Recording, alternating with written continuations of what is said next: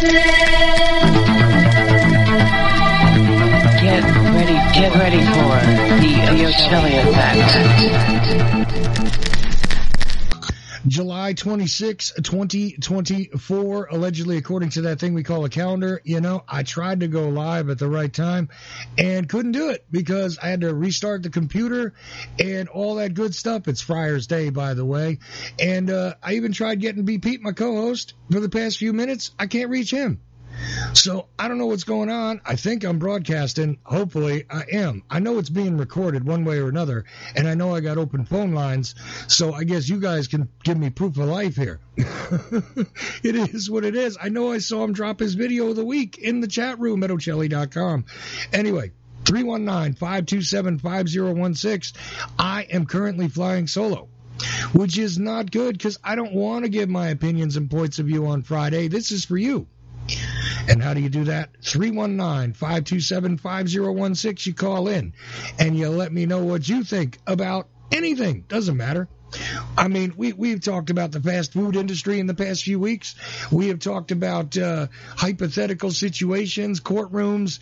Obviously, the political chicanery and madness and clown show has been part of the equation and discussion and the revelation of the conversation as of late. And a little bit before airtime, I think I released the podcast from yesterday. I only did 2 full live shows this week previous to this one. Aaron Franz will be with us live, by the way, with the Age of Transitions at 10 p.m. Eastern. So that is promised this week. And Uncle will be live at 11 p.m. Eastern. But up until then, it's you and me and maybe B. Pete if we can find him. 319-527-5016. That's 319-527-5016. Or you can reach out to me, charles.ochelli, on Skype. Anyway, if you do that, I'll call you into the show. Don't call me because it just disrupts things. Anyhow, the news of the week. I mean, you know, what else is new? There's always got to be a shocker. I mean, how are they going to even maintain interest? Is everybody going to fall asleep by the time November comes and goes? Anybody thinking about Christmas in July? Uh-oh. That might be B. Pete making a lot of noise with music and stuff. What's up, man?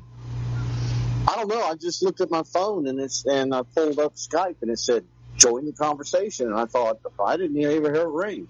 Oh, you don't see that I rang you 3-4 times? No. I'll tell you, I've been sitting here reading the room and listening to Steve Winwood, Traffic. Wow. Well, I was getting, you know, I called you. If you look back there, you'll see I called you. And this is the second week in a row that the normal tone that doo doesn't go off. I mean, otherwise I'd have picked it up. Well, you know, there's been a whole... I saw where you had to reset the Java. Well, see, I'm not in the regular room because of feedback. I'm in the Chat Tango room, so there's no audio. Oh, well, but here's the thing. There's been weird stuff going on with me trying to call people and message people and all kinds of crap this week. And I don't know what's happening. Somebody told me that they're not getting my messages on X. You know, the Twitter platform, and they're like, I go to X, it tells me, you know, it sends them an email notification that he's getting a message from me, and the one guy I had on Musician last night was telling me the same thing. He's like, I get the notification, I go to the messenger, and there's no message. And I'm like, but I'm sending you messages. And he's like, yeah, I know. Then I had a guy try to sign into his Skype, and they kicked him off of his Skype and tried to make him, you know, prove who he is again. And then other people are telling me, you didn't call me. I'm like, I called you on Skype. I've been calling you on Skype. You know? Well, this is the second week in a row that the normal ringtone has not gone off for Skype. And so I was sitting there reading the room, and I switched over to YouTube. I was getting ready to cut it off. I picked up my phone because it was on the charger. Right. I said, well, shit, something, because I checked the volume. Volume's up on my phone. I should have heard the ringtone. But when I looked at it, the little green light there next to your name said join call, so I hit that. Yeah, well, but the reason why is because I added you to a call and called you. That's why you can join in, because it told me you were unavailable. I said, okay. No, I was online. It should have had a green dot next to it. logged on about 7:30. Nope, it said you were unavailable. I've been calling you since about, I was less than a minute late getting started. I wanted to be, and then I'm playing a song going, well, where's B. Pete? What's going on? So, yeah, and I said to hell with it. I went live. Yeah. But I still would have heard the tone because the phone's right here next to my computer. So even though I was listening to YouTube, I always hear it. I'm usually listening to YouTube because I can't hear the room in Chattango. So until you call, I figure, okay, we're 7 minutes late. We're par for the course. Yeah, no, it wouldn't be unusual either, but I was trying to get you on time. Hey, look, we got a caller. Let's take him, and then I'll do this. This is a little out of order this week now, but I'll check in and get your week review as soon as I get through with the first caller. Let's get him on the line first. Anyway, you're live, and what's on your mind this week? This is Danny here in Northern California. Since there was nothing going on in politics, I heard Jimmy James talk about he had some Watergate information. I'm curious what he had to say when he comes on, and I'm ready for football season. Oh, you're ready for football season. Well, I know, B. Pete, are you ready for football season? I'm ready for NFL, not this summer Sandlot League crap they've got on, the XFL or whatever the hell it is. USFL. Is it the rebooted USFL? Is that what it is? I mean, is it the same teams they had in the 80s, B. Pete? Remember that? Well, no, there's some of them, but there's some different, there's a lot more franchises now. You're watching third stringers, fourth stringers. Right, and Donald Trump doesn't own a team this time. Not yet, anyway. No. He was the part owner of the Jersey Generals, in case people forgot, years ago. There's a lot of celebrities that have a partial ownership in a sports club somewhere. Oh, yeah. And it's just a method that they use for diversifying their money, and if they have to, they can always, write it off as a loss. So. Yeah, but what major league? Unless you're the WNBA, what sports franchise is going to be a loss? Really, right? Well, no. If you look at all of baseball, because you've got rookie league, you got farm leagues, rookie leagues, single, double, AAA. And, every team has got about 6 or 7 farm teams, so every major league team. So you look at baseball nationwide, the Statler brothers, Dolly Parton, a lot of people in Nashville have got partial ownership of teams. But it started, believe it or not, one of the biggest owners was Frances Crockett, who was Jim Crockett from wrestling fame, his daughter. Oh, no kidding. She had ownership in like 7 or 8 different teams.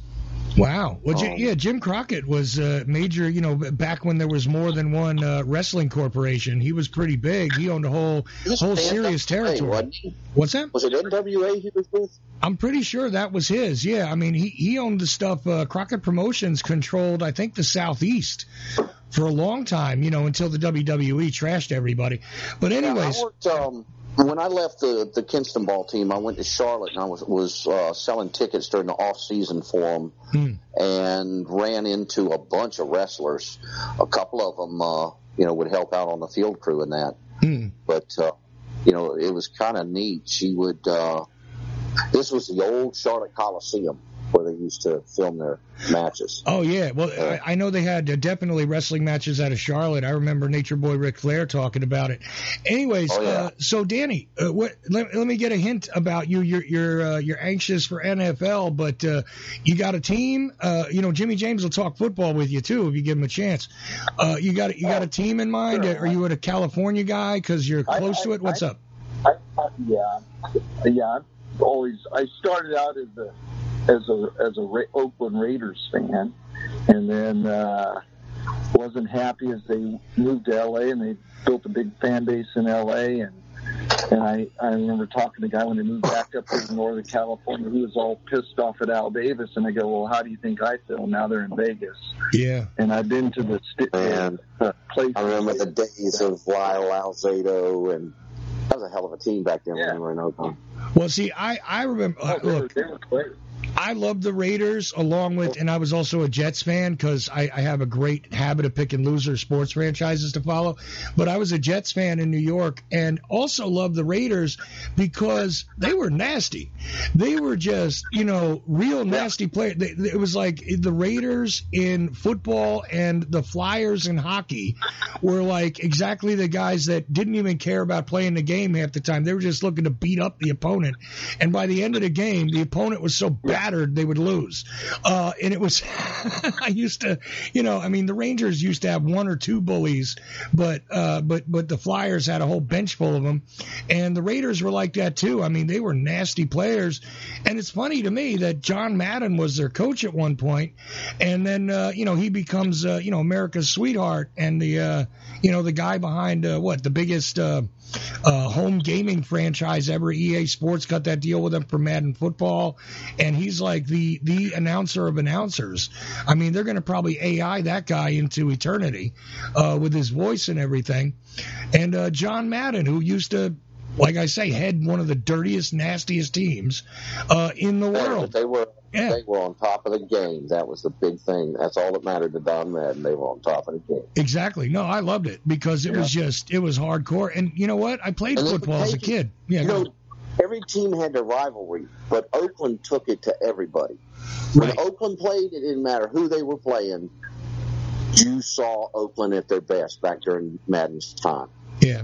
And I used to, and again, I was a Pop Warner player and all that kind of stuff when I was a kid. Literally, I played for a team that was in Steelers colors, but was called the Falcons in Tinton Falls. And also, I was part of a team in West Long Branch. They were called the Whales, I believe. And we were outfitted like the Dolphins. I hated that, but I liked the Steelers colors, the black and gold and white, depending on whether we were playing at home or away. And I was a nasty player. I was all about how many different colors of paint can I get on my helmet as a defensive player, right? And I would literally take the paint off of the other kids' helmets by, you weren't supposed to be banging heads like that, but I did it anyway. Some people would say that's why I am the way I am today, but not true. Not true. It wasn't that or the boxing, I assure you. Anyways, Danny, so you used to like the Raiders, but what about now? I still like the Raiders, and they brought me some of my youthful high moments of football. In the 70s, the Super Bowl was the Steelers and the Raiders for the AFC Championship game, and I had my heart broken with what they called the Immaculate Reception. When I thought they were going to the Super Bowl, they were beating the Steelers 7-6, and that ball bounced off. Jack Tatum hit Lynn Swann, and the ball bounced into Franco Harris's hands, and he ran it in the end zone. That was my first real painful sports experience. Yeah, that was painful. I remember in my living room and just in shock. And I read Jack Tatum's biography. It's called "They Call Me the Assassin," and he hated Franco Harris. I will not repeat the names he called Franco Harris. And he said Franco Harris was walking to the bench, and it just so happened it fell in his hands. I got a question for both of you before I move on to the next caller, and it's a real strange one because you're bringing up the Steelers, and I remember the Steel Curtain. Obviously, again, if you're thinking about me being born in 72, the Steelers were coming off of 4 Super Bowl victories, which was an amazing thing at the time. And, today you get Terry Bradshaw. I think he's still doing announcing stuff, right? I know he does commercials. But, at that time when I was a kid, though, and I don't remember exactly when this happened, but Mean Joe Green becomes an icon with Coca-Cola, right, because of this whole weird commercial where he throws the kid a jersey because he took his Coke or something like that. And I have a question about that. When the hell did Mean Joe Green become a celebrity that sort of surpassed everybody, including Bradshaw and all that? When did that happen? That commercial. I mean, was it that commercial that did it, or did he get that commercial as a result? I mean, what went down there? No, he was good. He was an excellent player. I mean, he had high stats. But they picked him for that commercial, and that's what launched him. I mean, it changed. You think about it, Mean Joe Green, kid offers him the Coke. He's walking away, hey, kid, and he throws him the jersey. You know, it's iconic. Because he's supposed to be like a nasty hardcore player, and he's being a nice guy to the kid. So thanks, Mean Joe. Yeah, he's limping. See, he's limping when he's walking down the hall. Right. And the kid hands him his Coke. So yeah, it changed the whole persona thing. But that's what launched him. He was always an excellent player. He was a big dude. Yeah. Agreed. I mean, I was no Steelers fans, but I respected them. They were great. Yeah, I started out professional with Oakland, but my first love with any football team, I was 4 years old, and that happens to be Notre Dame. I'm a huge Notre Dame Fighting Irish fan. Okay, so with the college ball, too. You know, the other celebrity from that time period, which was amazing to me, and I have no idea how he became a celebrity. I'm not like a big football historian. Baseball, I know some history, but football, not so much. It's weird because the other guy who was big was Bubba Smith, and the reason why is because he was in what was it, Smokey and the Bandit movie, I think, and he tackles a car. I think that was it, and then he gets into the Police Academy movies, and Bubba Smith's like, you know, like a weird comedy celebrity, and then of course OJ gets in on the Naked Gun thing a few years later, right? But I mean, I don't remember how Bubba Smith became a celebrity. He just was there, you know, along with Mean Joe Green. I guess, you know, I didn't realize that Coke commercial is what made Mean Joe the celebrity. But he was always a good player. But was Bubba Smith a good player? I don't even remember him playing. Bubba Smith was excellent. He's another one that was huge. Really good. Yeah? Okay, see, these are guys I didn't really know. I was just starting to watch football, you know, and the Jets were still crying about Joe Namath, you know, by 79. Bubba Smith was probably one of the first guys to pull the swim move. You know, where you'll reach, you'll spin and you'll reach over and basically break through the line with your arm to get through. He was good at the swim move. So he just opened up a hole. I mean, he was in the backfield in no time. Okay. So he was that kind of guy. He was like one of those, like, really fight it out really well and use his whole size advantage and all that kind of thing. Oh, hell yeah. Okay. He'd throw you all over the field. I nice. mean, if someone my size, he'd pick me up and toss me like a dwarf. Nice. All right. Excellent. I love that, though. I mean, I just remember these guys as the celebrity again. You know, I remember, like, I never saw OJ play either, really, you know? You had the Steel Curtain. You had the Flying Purple People Eaters in Minnesota. Mm-hmm. You had, you know, that's back when Butkus was playing. That was football at its best. Quarterbacks are too protected now. These guys, they used to take hits that most quarterbacks couldn't take today. They're not conditioned for it. Oh, yeah. Like, I'll never forget that night that Joe Theismann got his leg busted, though. That was... Oh, yeah. Lawrence Taylor, man. He said, I almost got sick when I saw the replay. I thought, holy crap. That was right. Lawrence Taylor said he almost got sick. Yeah, well, LT was kind of sick in the head, but you know, from the sound of it, he said the sound is what he remembers. Oh yeah, I'm sure it was something that they were not used to hearing. That's another iconic moment in football. You know, people that saw a game when the game was at its best. That was a damn good game between the Giants and the Redskins. There you go. But, you know, again, I was watching stuff in New York, and I remember at a certain point the Jets had to play in Shea Stadium even. It was a weird time, too. There was all kinds of things going on, and the Jets would always, you know, how are they going to blow it this year? It was like, oh, you're a Jets fan and you're a Mets fan, too. So you enjoyed this appointment. Yeah. What's that? I got a question for our guests. Did Las Vegas also get their hockey team from California, or was that a new franchise? I think that the Knights was a new franchise, but I went to the Shamrock Series with my son and grandson to Vegas, and I'm telling you, that is an amazing place to watch a football game. I was pretty impressed with the stadium there in Vegas. I would like to check it out. It looks, I mean, on TV, it looks impressive. It's the temperature's perfect, the view's perfect. Where you go up to get your food, I mean, they were doing like these carved roast beef sandwiches. There's a pizza place in North Beach, San Francisco. It's Tony G. I can't pronounce his name, but I've had his pizza in San Francisco, which is considered some of the best pizza around. It's delicious. So they had his pizza, and they had a huge bar. I mean, it was just all of the stadium. You could get access to really good food. Is that the guy? Wait a minute, Danny. Is that the guy in San Francisco who's got an absurdly long Italian name that's like 18 letters long?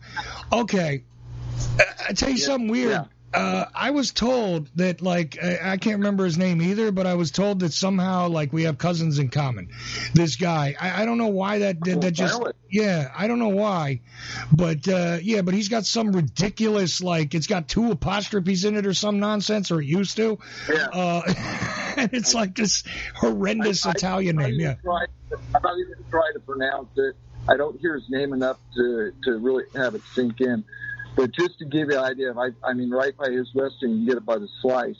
My son and daughter-in-law, when they moved back from L.A. to Northern California, they went to work in the tech industry, and they lived in North Beach.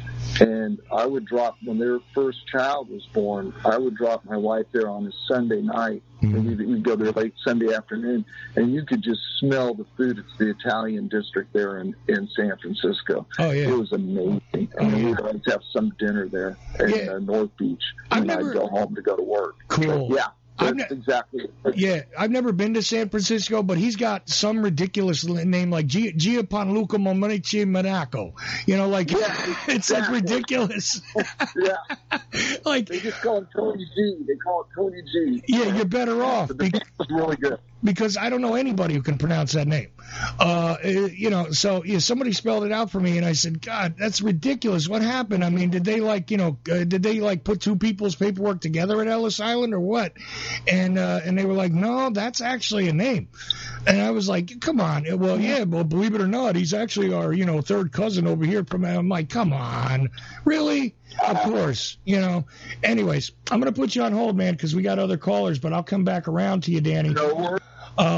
I think we have Jimmy James on the line, and then I'm going to get into B. Pete's week real quick before we wind up taking a break, because time is flying already on a Friday night, and you can join us. 319-527-5016. You never know. Could be football and pizza on the discussion. Could be Watergate. Could be the latest political debacle. Who's demented, who's not. Do we have any more demented candidates out there? Is there anybody else with some, brain damage or old age beating them up? Is there some elder abuse we can talk about? Is there something crazy going on? I don't know. I didn't look today. Anyway, this week, Secret Service head resigned, et cetera, et cetera. But who knows? It's not about what I think. It's about what you think. And I think we got Jimmy James on the line. Jimmy, is that you? Yep. And Danny's in luck because for weeks all I've been doing is wallowing in Watergate. Wallowing in Watergate. Okay. So a couple of things. You sent me a clip. You sent me not a clip, but you sent me a marker to tell me where to look on a particular show, and I went and I found it on YouTube so that we could play it. But I was wondering what the importance of that clip was. I wanted to talk to you about it. Is it an important clip, or am I just? Does it mean anything? There is no importance to it other than it was the first time that the young Roger Stone perhaps got a shout out from alternative media. And that's on 1977. Yeah, 1977, right, Jimmy? It was Mae Brussel, yeah? Yep, she pretty much summed up everything he did. But no, that's not really important. Okay, fair enough. She used to, but you know what's weird? You know what's wild about Mae? Hold on a second, Jimmy. You know what's wild about Mae is a lot of times she would go off on tangents and she saw Nazis under every bed. But outside of that, she would, sometimes sum up like 6 months worth of news stories in about 5 sentences and just blow it out where it's like, you never heard of this guy? This is who he is. This is what he did. This is why he's important. And this is what's going on behind the scenes. Next. And she would just, boom, 20 seconds, be done with the guy. And I don't hear anybody in alternative media who can do that. I take 20 minutes to like, really dress somebody down in alt media circles. And I go on rants, which are, melodic sometimes and occasionally poetic, but she used to just sum stuff up really concisely. Bang, bang, bang, bang, bang. And she wasn't talking fast, but she was at a good pace. And it didn't sound stressed, and it wasn't, with any wild enunciation. It was just sort of like, and then this guy did this, and then he went over to here, and then this happened, and then this is a real thing that's actually going on, and the whole purpose of it is to destroy this guy. Moving on, like next, and she didn't say next or anything, but she would just seamlessly, go from Nixon to Manson to Roger Stone to back around to Bobby Kennedy, something new in the JFK case, and then a couple of things going on in the prison system. And, oh, yeah, that reminds me about the old story that everybody didn't pay attention to from last year about Manson, and now the mainstream is actually admitting it happened. And boom, boom, boom, boom, boom, boom, boom. And she would do this for 45 minutes. And I'll tell you, that's pretty damned amazing. Even today with a million people with their podcasts, you don't find people who can very concisely and precisely, consolidate all that information into a couple of sentences, like I said. Anyways, I found that amazing, and I listened to that clip, and I was like, yeah, she summed up everything real fast, told you who, she absolutely believed was actually undermining Nixon, which is not the typical story that you would find everywhere. And I'm more on her side than I am on the typical story side, I got to tell you. But it's amazing what she would do on that show. So I'm glad you sent me that, though, Jimmy. Although I come to find out that the reason why the May Brussels Research Library is no longer communicating with me is because they got 501c3 backing from a nonprofit organization that I find interesting, the Romero Institute. And now, even the YouTube channel doesn't have the May Brussels project name on it anymore. So I don't know. They just stopped talking to me. I think maybe the Romero Institute doesn't agree with me. Is it because of their relation to the Christic Institute? Possibly.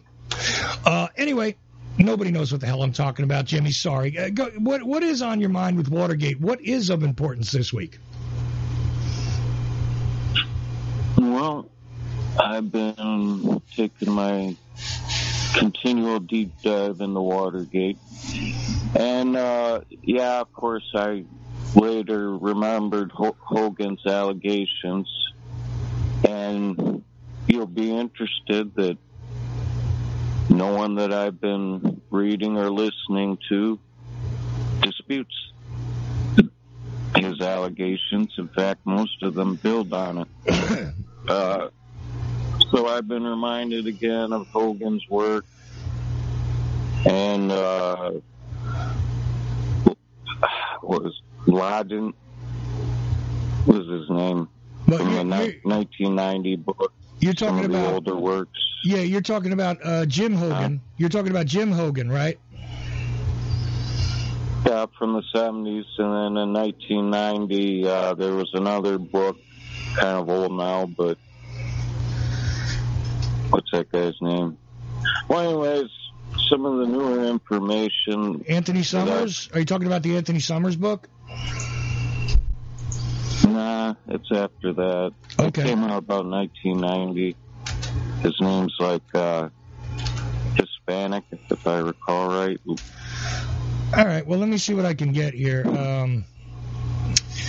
Let's see. It doesn't really matter.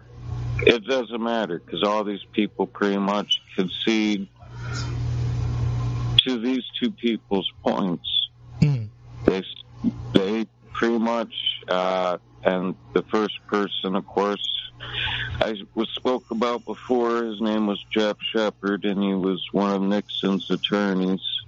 Mm-hmm. And he did his best series, in my opinion, is, if you could find it, if you look for him, he did a college course for Temple University, and he's got like 13 episodes, 14 episodes there, and they're very good. Now, I wonder if Joan Mellon ran in. I wonder if Joan Mellon ran into him because she was I wonder if Joan Mellon ran into him because she was a professor for many years at Temple University. And I'm sure they would have. Yeah, and the Hogan book that you're talking about is Secret Agenda, and that's by Jim Hogan. It was released in 1984, according to what I read here.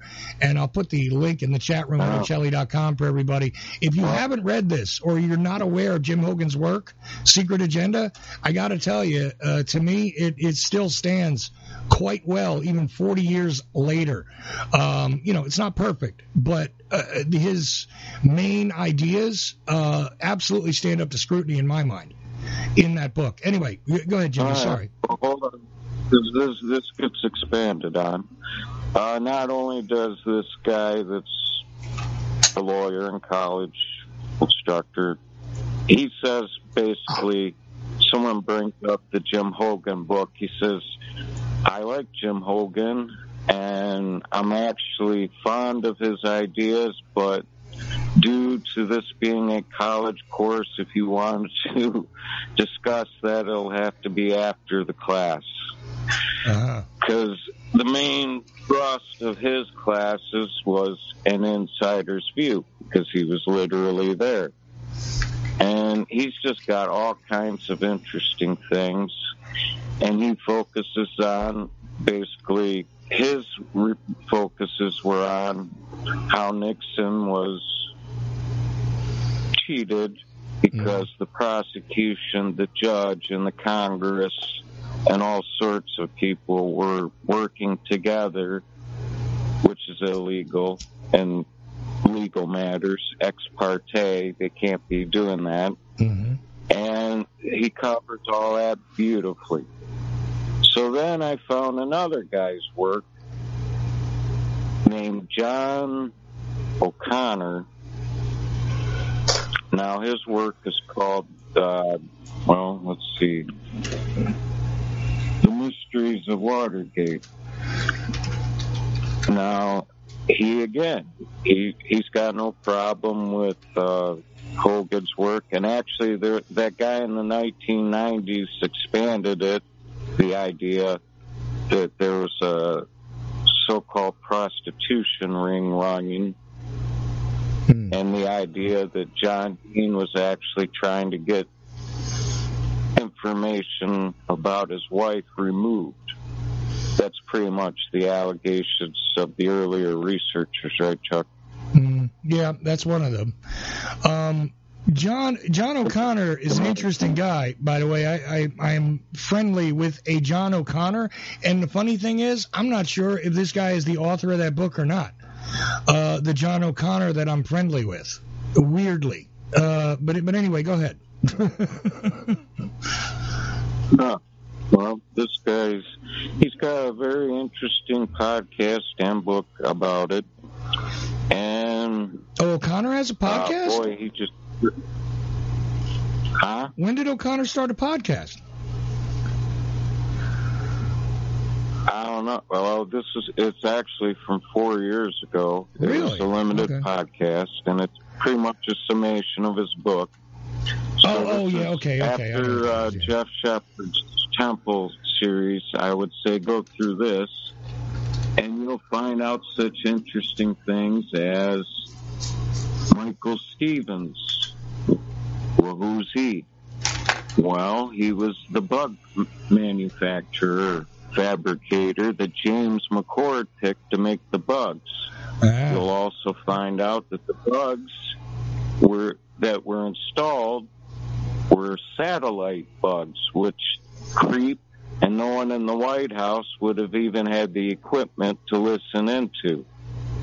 You would have needed a satellite for that. You'll also find out that Mr. McCord was mysteriously bailed out of jail by a man named Lee Pennington.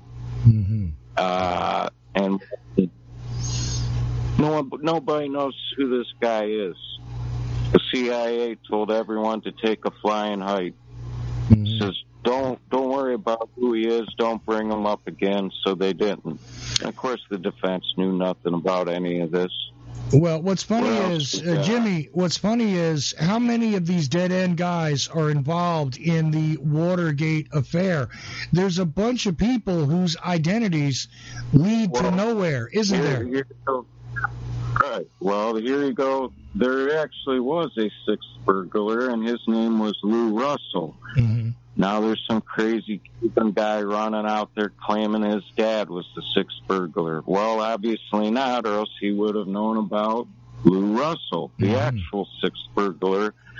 What did he do? Well, he was listening to the taps. What did he say that he kept hearing under oath? And this was mentioned in Jim Hogan's books. He said, well, mostly I kept hearing a bunch of what sounded like perverted private talk. Mm-hmm.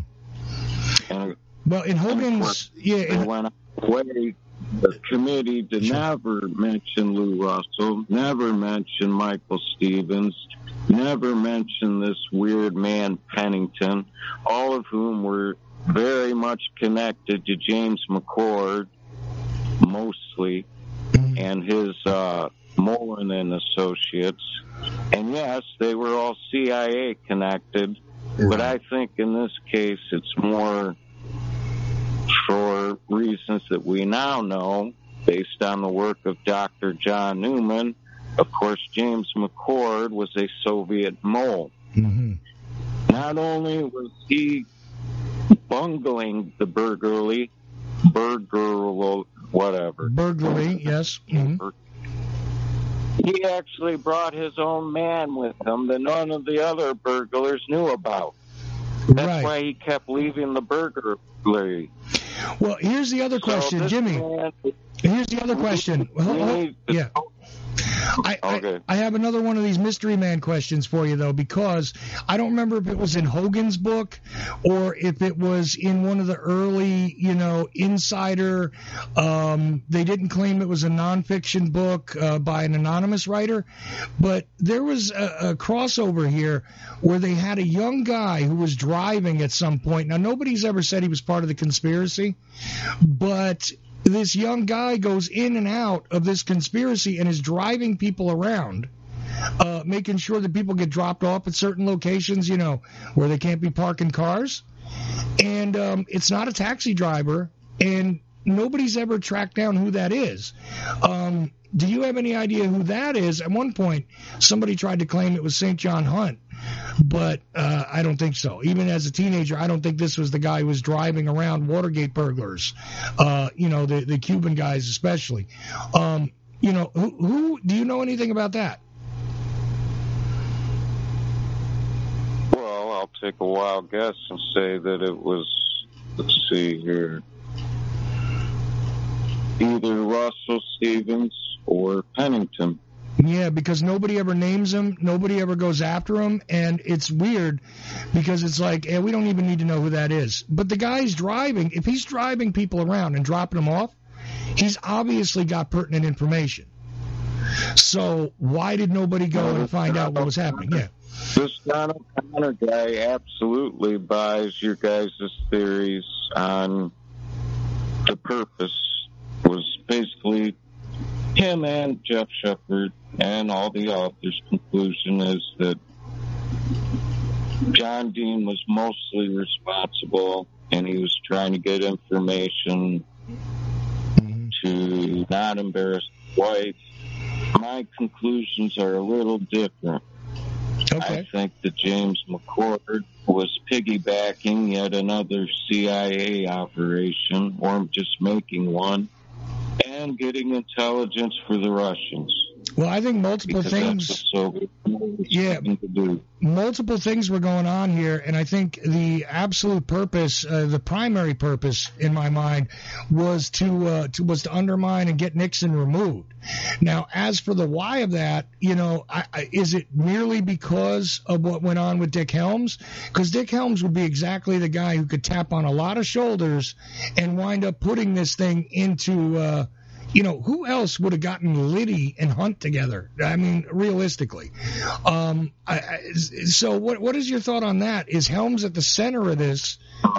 for multiple purposes. No, I don't believe Helms was involved at all with Watergate.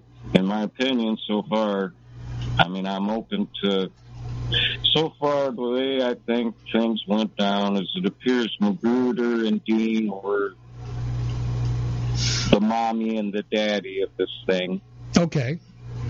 I don't even think John Mitchell was knowledgeable at the time. They told him after the fact, and he may or may not. He wanted to fight the thing in court, but his lawyer wouldn't let him. Well, he tried. I don't know. It's a weird thing. It's a weird thing with Mitchell, true. But the reason why I keep bringing up Helms is because, look, who else would have had off-the-shelf guys that nobody is even going to bother to acknowledge existed, right? Who else has guys like that, right? I will tell you that Mr. Soley, who was James Jesus Angleton's boss and also a Soviet mole, pretty much had the power to make things like this happen. So you think Why that's... wouldn't he be working with the court? Yeah, because these guys basically have, a phone book of assets that they can call upon, to put into action. When you need somebody to be there but never be proven that he was there and not actually exist, a guy who shows up who's got ID and everything else, but when you go to check, the guy doesn't exist, and then he disappears. I mean, that is a fairly unique asset back then, to have guys who knew how to operate and also had that non-existent ID was something. So, but you think that that's Angleton's boss, huh? I think I don't know that Soley was the top guy on this. I mean, McCord definitely is involved. And since Soley was technically McCord's superior, I mean, I don't know how Russian spy rings run. But I did find through the Mary Farrell that this Stevens guy, he was a known bugger from the 1950s. The FBI had records on him. He wasn't an official CIA employee. He was contracted at times. He directly worked for McCord's little Mullen and whatever. So he was quasi-CIA. This is what everything keeps going back to McCord, which makes me think that I don't know. I just don't know if this. I mean, I'm open to it. I traditionally always thought it was the CIA versus Nixon, but with these revelations from John Newman, that there's just all kinds of Soviet moles there. And there's also a part going on behind Watergate that I'm still not clear on. Apparently there was, quote unquote, a military spy ring operating in the White House. I still don't know exactly what the devil they're talking about. Well, see, but this is why guys like Gordon Nobel become useful, right? Because, a guy who has some electronics expertise, a little bit of a specialty, who nobody wants to claim, doesn't actually have a legit job or a connection, where they become quasi-assets, stuff like that. And Nobel's just one of the more notable characters because he was quite a character, right? But these other guys, it's just a weird nexus that comes together, and I think that reveals a lot of who the real hands were that were actually, holding the strings, is when you can really sort out where all these assets came from. I think you're going to come up with a combination of things that could have only originated from a very limited list of people. And look, I enjoy this kind of talk. I don't know what you think about it, B. Pete, but we are going to take a break pretty soon. I want to try and take some more calls. And besides that, Danny might have questions now that you brought up all this stuff. Maybe we'll put both of you on when we come back. What do you think? I got one more thing. Oh, you got one more? One more quick thing that I found fascinating was that the cash found on Dorothy Hunt was not creep money. It was John Dean money, which he made Liddy take to Florida, and Liddy thought he laundered it, which he didn't, because they didn't take them much effort to figure out exactly what he did. Mm. And you're talking about the money that was in her vicinity when she died after the plane crash, the $10,000 they found or whatever, that money? Right. Yeah. And on her smoldering purse and corpse. And there was some kind of message written on the $100 bill, though on one bill, I can't remember exactly what it says offhand, but it's another bizarre thing. Unless somebody's got a photograph of that $100 bill, I would think that a message written on a $100 bill is likely closer to urban legend than reality.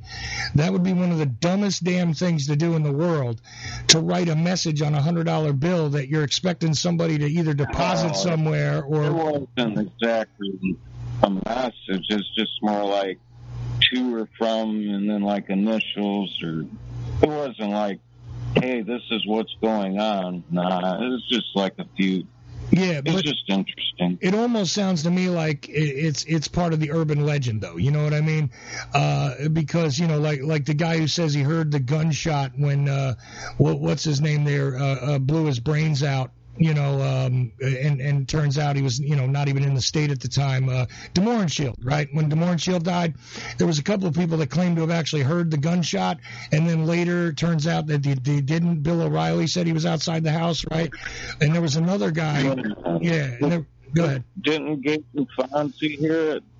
No, not Gaten Fonzie. Gaten Fonzie was trying to approach him, and then Mark Lane and a group of other people had heard the recording at the inquest, but somebody who claimed to actually have been there, like, at the moment it happened, I'm talking about.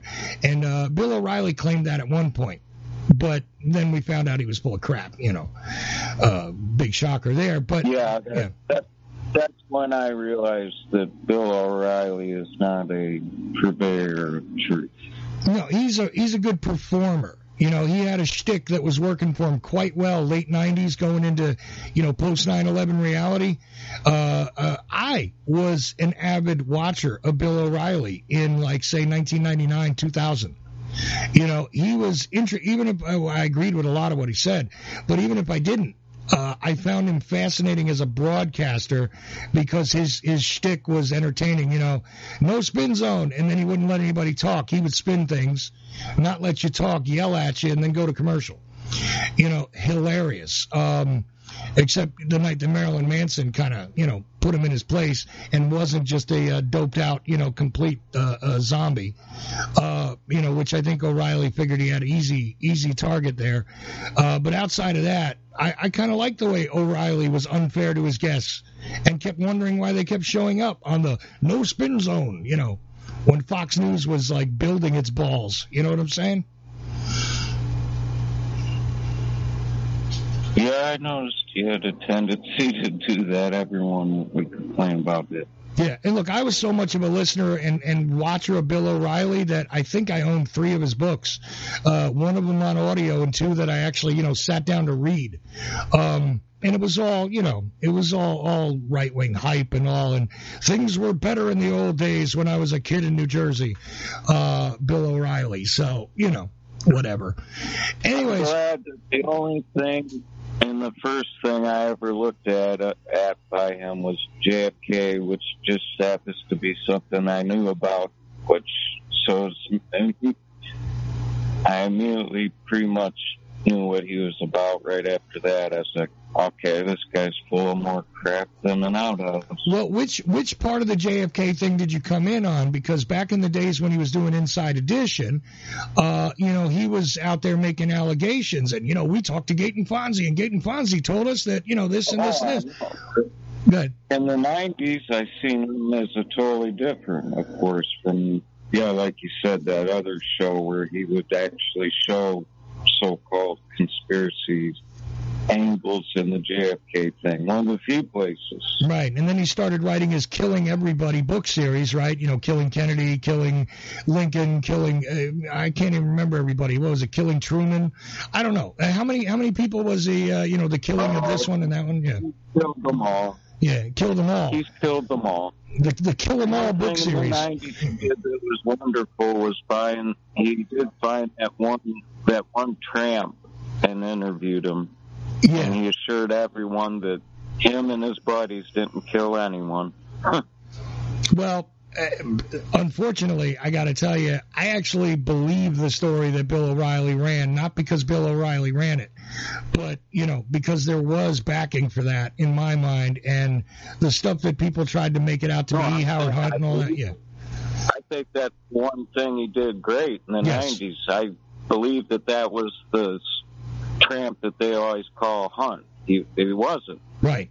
This guy said, no, believe me, I'm the guy. It wasn't us. Right. That's one thing where I'm like, thanks, Bill O'Reilly. Yeah, there's. I'll thank him for that, because that was good. And it also wasn't Chauncey Holt. It also wasn't any other Watergate people. It just was these three guys who did look strange, but they just look strange. It's nothing.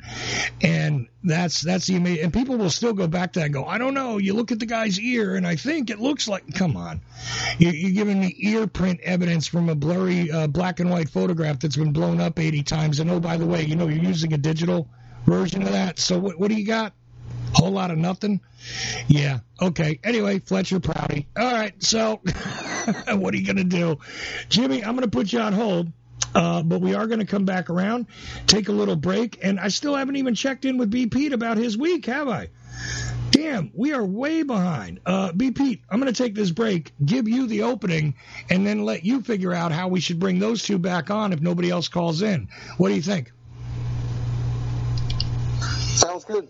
Yeah, I mean, you got to take this next half of the show, man. I mean, we got to hear about your week.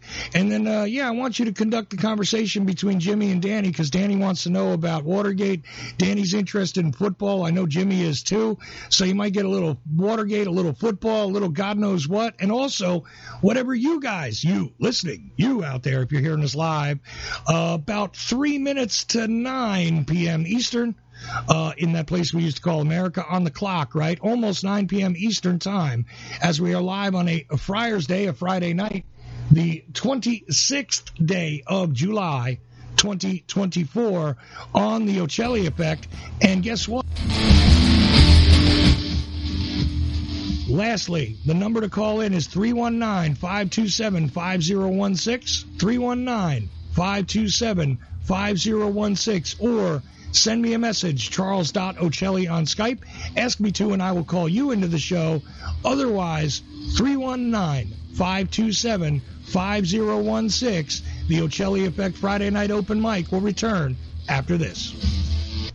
Go ahead, caller. Yeah, I'm interested in the truth about the JFK assassination. Right. Well, what do you want to know? Judy Baker's wild claim, Oswald girlfriend, she knew Ruby and Barry, cancer weapons. Really? I imagine I could claim I have 4 wheels. It doesn't make me a wagon, but okay. Oswald was on the kill team and trying to prevent the murder of John Kennedy. Come on now. Has a real expert on the JFK assassination looked into her claims? Go to Amazon.com. Enter Judith Baker in her own words. You'll get results for a digital copy of a book where Walt Brown utilizes her own words and the known evidence in the case to get at, well, a different perspective, let's say. You can get Judith Barry Baker in her own words from the author himself, signed if you request it, by contacting Dr. Brown at KIASJFK@AOL.com. It's a fun book, and it actually dissects the many, many fantastic claims. Judith Barry Baker in her own words. Thank you for all the great information. In Denial,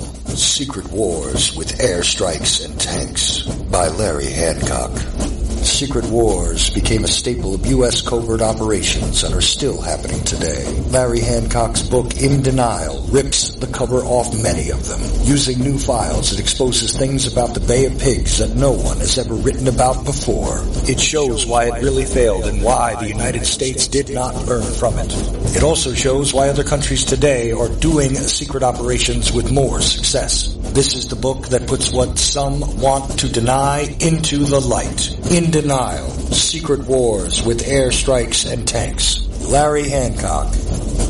For more information, go to larry-hancock.com. Pick up your copy of In Denial at Amazon.com in digital or physical form.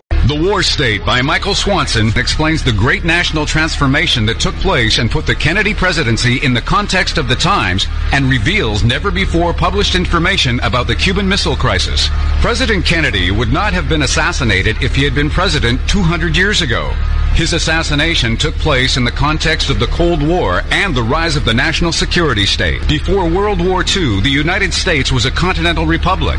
In the decade that followed, it became an imperial superpower. Generals such as Curtis LeMay not only wanted to invade Cuba, but knew that there were short-range missiles on the island armed with nuclear warheads that they could not destroy because they were on mobile launchers. Their invasion could have led to a third world war, and they wanted to go to war anyway. The War State by Michael Swanson reveals why and will show you what President Kennedy was up against. For more information, thewarstate.com. This is James Corbett of CorbettReport.com, and you're listening to The Ochelli Effect at Ochelli.com. Do you like history? Real history that you were never taught in schools? Why? The Vietnam War, nuclear bombs and nation building in Southeast Asia. By author Mike Swanson, with new documentation never seen before that'll open your eyes to events that led up to this. Why? The Vietnam War, nuclear bombs and nation building in Southeast Asia, 1945 through 1961. Get your copy today at Amazon.com. Why? The Vietnam War by author Mike Swanson. Uncle, do you remember that time when Benjamin Fulford said that an Asian secret society was going to dispatch ninjas to take down the Illuminati? Oh, that's interesting. Yeah, in the cartoon. Yeah, did that ever work out too good? No. It didn't, did it? Didn't work. But here on Ochelli.com radio network, things work out a bit better, don't they? Much better. Much better. It's clearer in understanding about the programs. The programs are much clearer. Getting live people into it. They really have a good conversation going. Much better. Much better scene. I say forget Benjamin Fulford and his ninjas and listen to the Ochelli.com radio network. I agree. It's straight to the point. Straight talk. And I like that idea. Ochelli.com. The War State by Michael Swanson explains the great national transformation that took place and put the Kennedy presidency in the context of the times and reveals never-before published information about the Cuban Missile Crisis. President Kennedy would not have been assassinated if he had been president. Do you like history? Real history that you were never taught in schools? Why? The Vietnam War, nuclear bombs and nation building in Southeast Asia. By author Mike Swanson, with new documentation never seen before.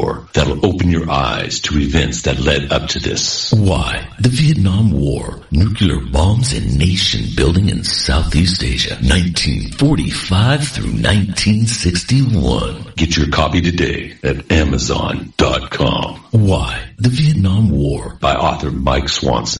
The views expressed by callers, co-hosts, or anyone else who happens to get on the air at Ochelli.com do not necessarily reflect the views of Ochelli.com or Chuck Ochelli, and we are not responsible for any stupidity which might ensue. Thank you. The Ochelli.com radio network.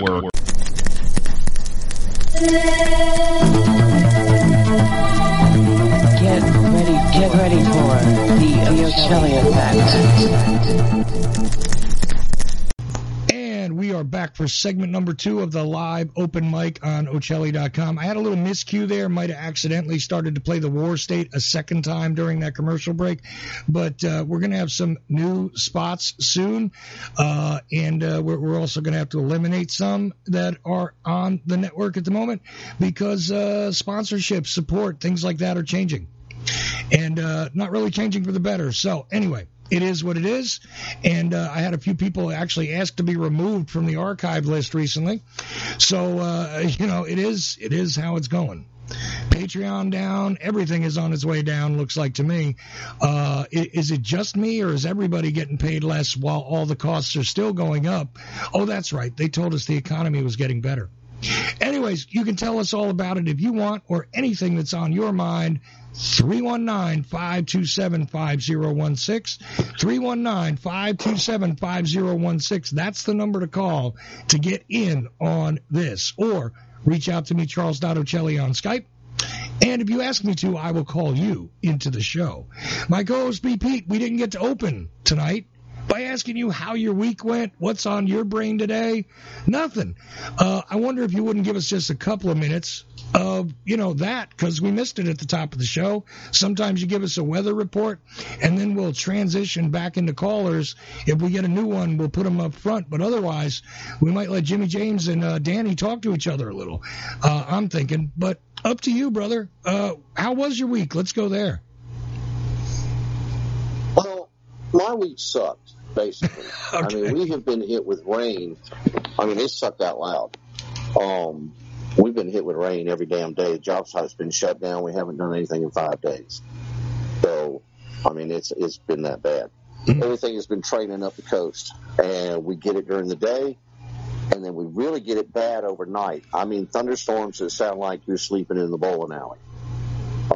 It's been pretty intense. I'm getting ready to go out in the morning and put some pontoons on my lawnmower.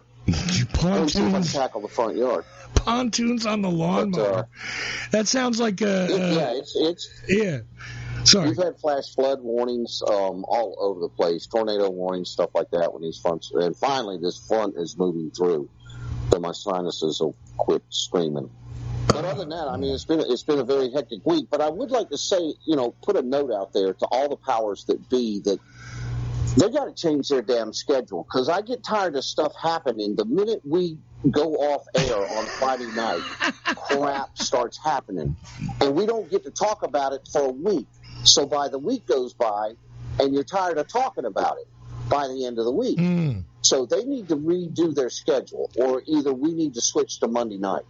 Plan your resignations and political scandals and, alleged assassination attempts and all that stuff. Yeah, I mean, it's really getting hard to stay up with it. But right. By the time the end of the week gets here, I've heard so much crap this week about 2 shooters and 3 shooters and 4 shooters and 5 guns and 5 shells and 3 shells and...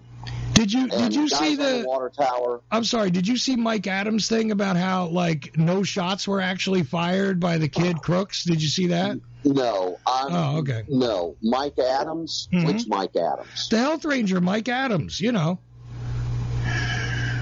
Yeah, that guy. I'll have to. You got a link to that? I'll get it for you. I think I put it in the chat room actually, and said, said, Jimmy James, give me your reaction to this, because I think Adams states that he's been reviewing the video and the pictures, and dude, he says, this kid never fired a shot. Why is the gun 7 feet away from the body? Blah blah blah. And I'm like, wow. I mean, I am not responding to this, but I figured I would let Jimmy James have at it. I don't know if he looked at it, but I put it in the chat room. Yeah, please do take a look at it. Well, I'll go and look at it. But it's been, I mean, some of the stuff I've heard makes a lot of sense. Some of the stuff I've heard is just batshit crazy. But see, that's the thing, is you got...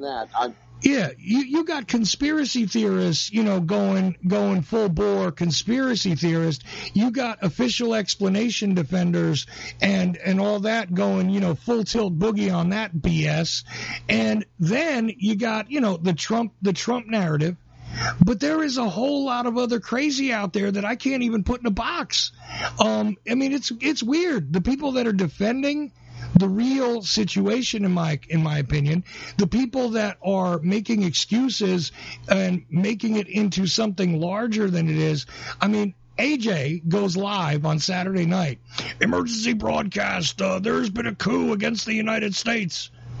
And I'm like, a coup against the United... Wait a minute. This guy's a candidate for president. Oh, hold on. Are you talking about Biden, dropping out? Which that also happened this week. And I'm tired of talking about all of it. I don't even want to talk about Kamala at this point, right? Because I'm sick of it already by the time we get to Friday. So, yeah, I concur. Can you please stop doing stuff on Friday night and Saturday? Yeah.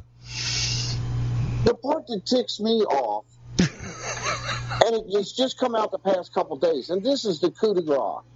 They are already wiping websites of quotes and stories about Kamala. Yep. And I really have to make myself say Kamala, because the only other Kamala I know was a wrestler. And And the Ugandan giant. He said it was Kamala, not Kamala. The Ugandan giant, anyway, right? The Ugandan giant, Kamala. The Ugandan giant. Well, yeah. I love that guy. Yeah, think about it. That's the only other Kamala you know. It's crazy. But when they start trying to rewrite history, I mean, how stupid do these people think the public really is? That's what amazes me. These are mainstream news sources out there, just handing out the same piece of paper with the same bullet points, and they all are reading from it. Yep. It's so hilarious that I just can't believe that they actually think the public is that stupid, that there's not some people out there that are going to call them on it. Yeah, but the shocker It's is amazing. The shocker is, BP, the public is that stupid. Number one. Number two, yeah, that's where we're at. And by the way, I guess you didn't live in enough black neighborhoods. I've known plenty of people over the years, tangentially, that were named Kamala, but they were all Kamalas. And yeah, they were generally girls, and they were not of mixed heritage, according to them. You know what I'm saying? They were black. And that was that. And they, it's like all the girls named Tunisia, and, Kamala goes along with just those names. You know what I'm saying? Those. Well, I've lived all over the United States. I've never run into another Kamala. Yeah, no, there's plenty. I mean, every neighborhood I used to move into, there was 2, 3, 4 of them, no problem. I mean, it wasn't quite as big as Jennifer in the white community, but it was kind of like a Stacy as a name. Stacy was as popular in the white communities or the mixed communities as, say, Kamala was in black communities and mixed communities. So, Kamala I saw all the time. This Kamala, which is a slightly different drag on it, is new to me. So I don't know what the hell's up with that. But, you got to stop yourself almost every time and say Kamala. Instead of, Kamala, the Ugandan giant.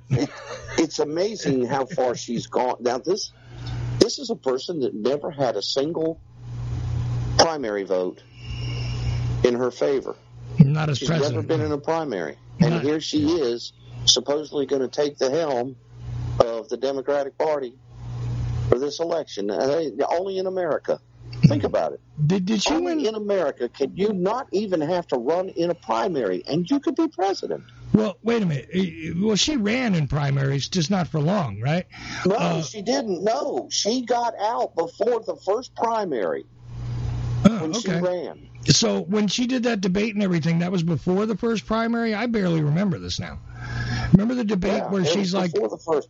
Okay.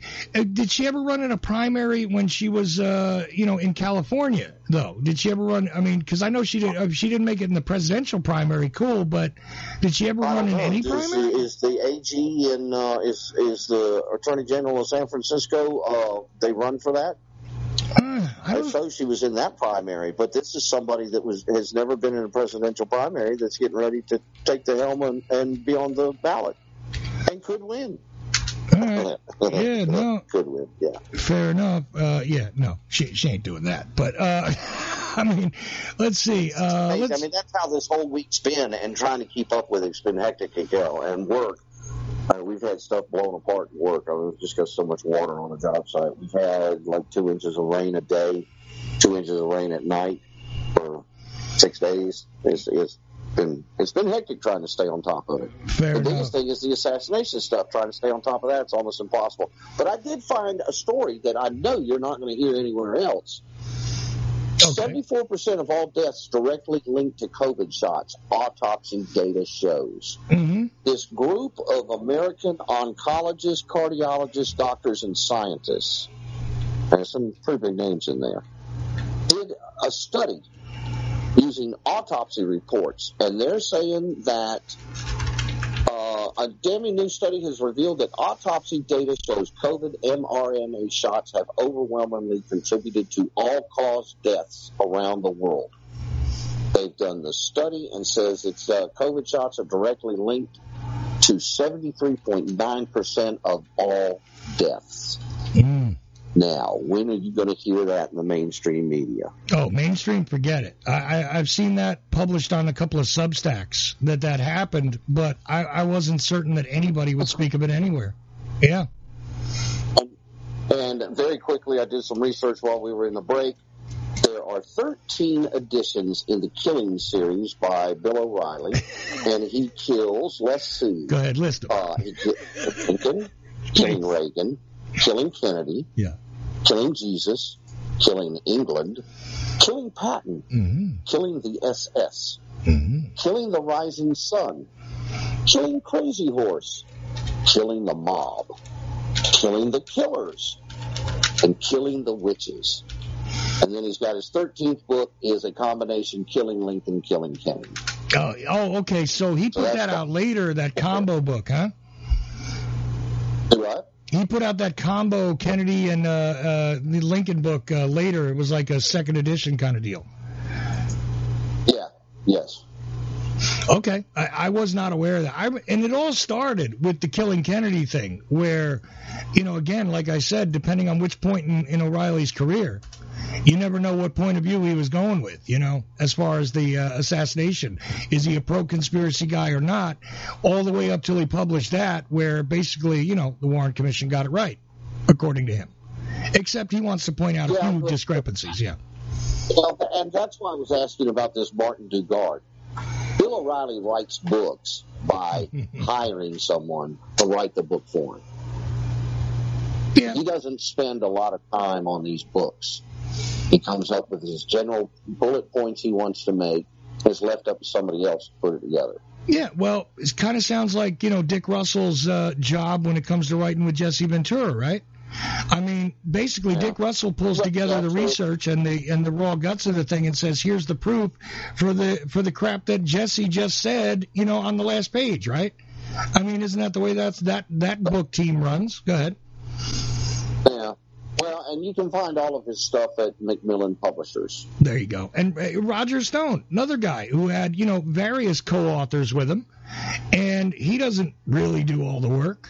He has somebody else do it. I don't understand all the big to-do about Roger Stone. He seems to me, he seems to me to be one of those persons that will interject himself into a situation. But I don't understand what the big deal is. I've never understood where he either contributed or didn't contribute or caused so he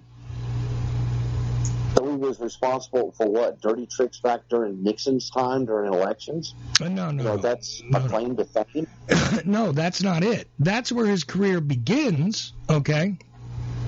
But he's involved with, the Willie Horton thing. He's involved with various presidential campaigns. He's involved with a whole bunch of different campaigns.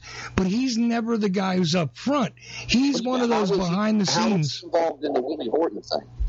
I don't remember exactly, but I do remember he was part of that maneuver somehow, and he was part of just a whole bunch of stuff that's kind of greasy. Some of the revelations that turned up, some of the a whole bunch of the stuff from different scandals, a lot of the initial reports, some of the stuff that floats out there in like the Inquirer media circles and stuff like that later on turns out to be true. In some cases it was Roger Stone coming up with it, and he was involved deeply in the DC scene, so to speak. It's just that he got busted swinging with his wife. And once that happened, that was unacceptable. So they sort of uninvited him into that weird inner circle where he was able to work behind the scenes for a lot of people. Also, he was running Trump's campaign at one point, and he had been friends with Trump a long time. So this is why he came back into prominence, but he also has these series of, conspiracy-based books. He's a Johnson killed Kennedy guy and all that. And recently when I had Joan Mellon on, we talked about it, I think on air, about Roger Stone. and the weird thing that went on with her.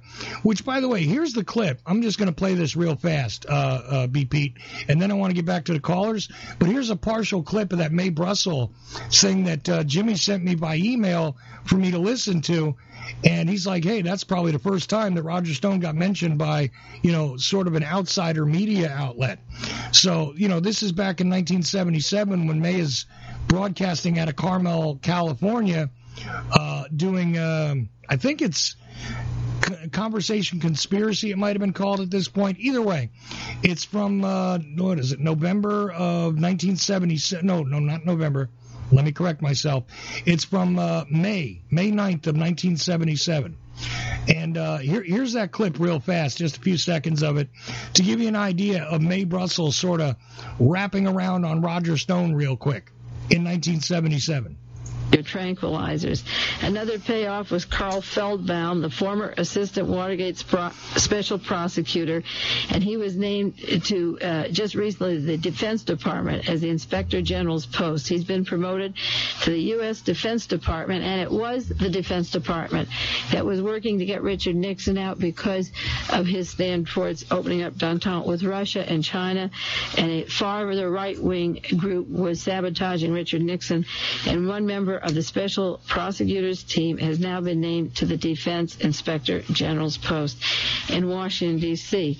Another young gentleman by the name of Roger Stone, who had the alias of Jason Rainier during the Watergate dirty tricks, is now organizing with Mr. Ugary in Washington, D.C. and in the Southwest a plan to make the entire Congress a far-right Republican by the next elections, if possible. And this is very important because of the sabotage against members in Congress that have been infiltrated by the Korean CIA, and the scandal will just break at the time of the next elections. This gentleman was cited by the Watergate Committee for sabotage and espionage and never charged for any crimes. He now is very active in Young Americans for Freedom, which sponsored Spiro Agnew in the first place. Even though Agnew is out of office and not running now, he says he could run again. He said that last week. He could win and he could run again. And the same people that were behind him at the time of Watergate are working harder now. It was the same Roger Stone that hired a Michael McNenaway, who was sedan chair number 2 at the time of Watergate, and he was paid $5,000 by Charles Colson to send money to Pete McCloskey and say it was from the Gay Liberation Front, and some more money from the Trotskyite Young Socialist. And then they drafted anonymous letters to the Manchester, New Hampshire newspaper to William Loeb and said that McCloskey was getting money from Trotsky Foundation, the Trotsky contributions. See, it's weird stuff like that Roger Stone ends up doing, right? Turns around and literally directs a donation to somebody and then alerts the newspaper, hey, this guy's getting money from a communist organization. Stuff like that, these kind of tricks and things that he was always involved in pulling and masterminding, actually.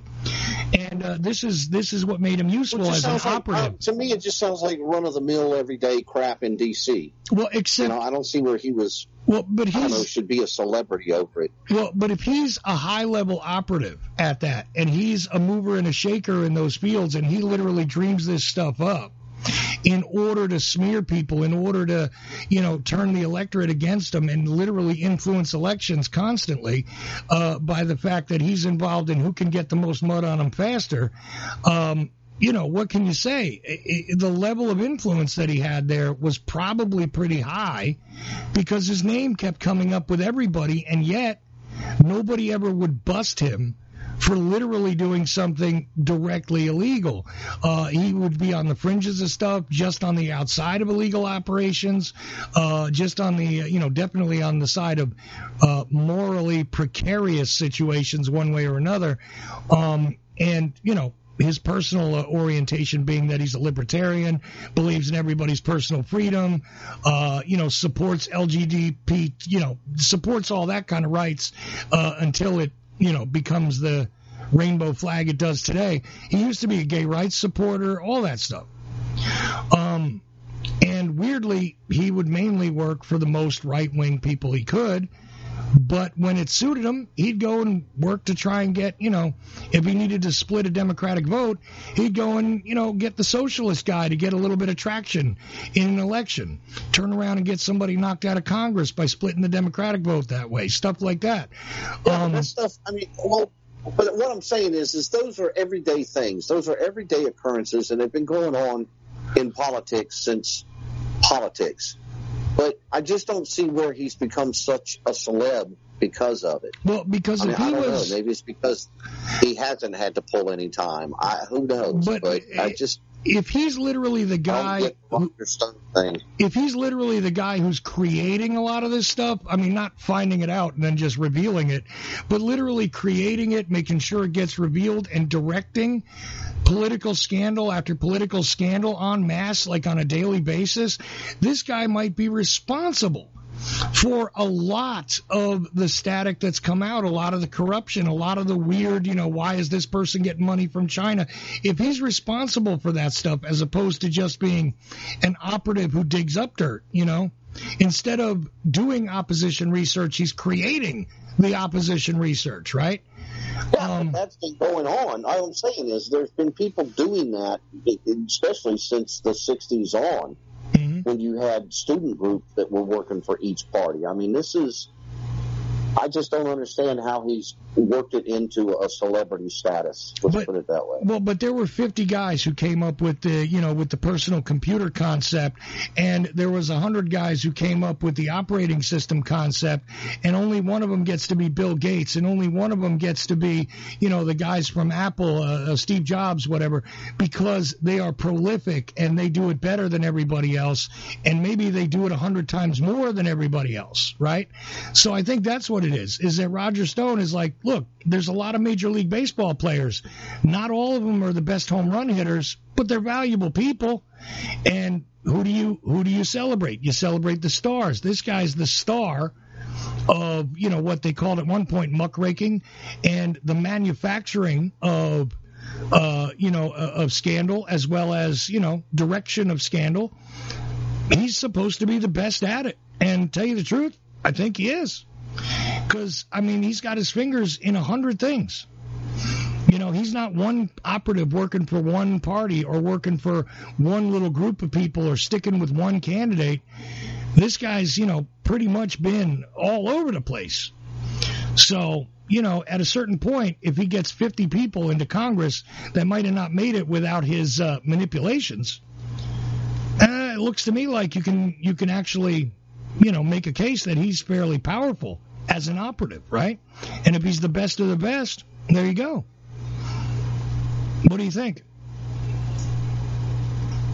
I don't know. I still don't get it. I just don't see. I'm sure that he's involved in a lot of stuff, but is there a lot of stuff he's taking credit for that he had nothing to do with, that nobody knows, so nobody can call him on it? I just don't understand the celebrity status of Roger Stone. I would think he'd be not shunned, but who would want to have anything to do with him at this point? I wouldn't. If I were running a campaign, I wouldn't. There's, like I'm saying, there's guys that's been doing what he's doing for a lot longer than he's been doing it, and they're so good at it, you don't even know they were involved in it. He seems to have turned it into a way to become a celebrity. Let's put it that way. Well, look, there were a lot better money makers than John Gotti as a gangster, right? There were a lot of guys who had higher body counts, who had ordered more people killed, who controlled larger mob families than John Gotti, right? But you know who John Gotti was. You know what I'm saying? And at the same time, maybe he is at the top of the influential list for the people that, again, he was not long ago in Donald Trump's camp. And after that, he worked with a whole bunch of other people. He's done a lot of stuff. I don't think it was just loyalty from Trump that bought him the pardon he got. Again. Well, that was one of the things I didn't like about Trump when Trump ran the first time, is his association with Roger Stone. I thought, this is not, between that and his pick for his spiritual advisor, Paula White, Between those two right there, I didn't want anything to do with Trump. Still don't, really. Yeah, but see the result, though. See, that's the thing. Is doesn't matter how dirty you feel about it. If the result is the result, then who cares, right? Did John Gotti get the job done? Did John Gotti control his family? He sure did. He ended up going to prison eventually, but he walked away a lot of times, and this is what made him a legend. So, here you go, right? So this guy is a legend because he is out there letting you know his name and still operates and has operated now for, half a century as a political operative. If you go all the way back to working with Nixon, right? And Nixon, he kind of had a minor role, I thought, but, over time, you discover more and more stuff. There was a lot going on there, and the guy was not just working for Nixon, okay? Anyways, let's get to the callers and stuff before we kill all our time, right? Sure, yeah. If you just want to bring in Jimmy and Danny and let them, I'm sure Danny's got some questions for Jimmy. Okay, so on what Jimmy's been going over. You want me to grab Danny first, and then let Jimmy on while Danny's talking? Yeah, that'd be a great way to do it. All right, so Jimmy, you prepare, and we'll bring Danny back on. And, of course, anybody else who wants to call in, we will get you in before the end of the show, and Aaron Franz starts in about 30 minutes here on Ochelli.com radio with the Age of Transitions at 10 p.m. Eastern, and then that'll be followed by Uncle at 11 p.m. Eastern. I think Aaron is still not taking calls on his show, but Uncle takes calls on his. So stick around, Ochelli.com, plenty of call-in radio left. So, Danny, you've been listening to all this, and then we broke into Roger Stone and all that, but I'm going to put Jimmy on with you so you guys can just converse about this and only interrupt you if we get fresh callers. So it's on you, man. What you got questions or stuff you want to make a comment about? Oh, I got some comments and questions and thoughts. I'm sorry you had a sucky week, BP. I agree with you, Chuck, that the public is stupid. And I remember, now correct me if I'm wrong, but I remember reading it, a Bill O'Reilly book, because my cousin really encouraged me to want to read it, was Killing MacArthur, because I had read William Manchester's The American Caesar in the past. But maybe I'm wrong. Now, look, he wrote a bunch of those killing books. BP listed them, but before that, he wrote books about pretty much make America great again, bring it back to the old days like it was when I was a kid in Jersey. Was like 4 or 5 books before. I don't remember the names of these things, but they were super popular and they sold really well, and I owned probably 4 books. I know I had one on audio that he read, and then I had a couple that I actually, had the hardcover book and sat down and read. I actually read Bill O'Reilly's books, and then unfortunately I read Killing Kennedy as well. But after that, I was done. We're killing Patton, and we're killing Jesus, and we're killing everybody, in his series. But Killing Kennedy, I actually read. Anyways, I'm going to put Jimmy on with you, but go ahead and go into your Watergate stuff. Yeah, let me go into a couple thoughts, and then I would like to hear Jimmy's opinion on it. One thing about Mae Brussel, I believe she had a degree in Stanford University in philosophy, so she was taught how to think and not just what to think. So it was really interesting, that clip that you shared. It said that I caught my interest was the Korean CIA. Mm-hmm. And I know that as I'm listening to everything, a lot of this is going back to just always the same circle as Cold War politics. And I don't know, and you also talked about John Dean. I remember reading the book, I think it was called Silent Coup, which also kind of emphasized that probably it had to do something with the prostitution ring and the involvement of Modine in it. And then Jefferson Morley came out with a book not too long ago called Scorpion's Dance, which was Richard Helms and Richard Nixon, the CIA and the presidency. But I'm kind of getting this, Richard Nixon came out of that California, the Orange County.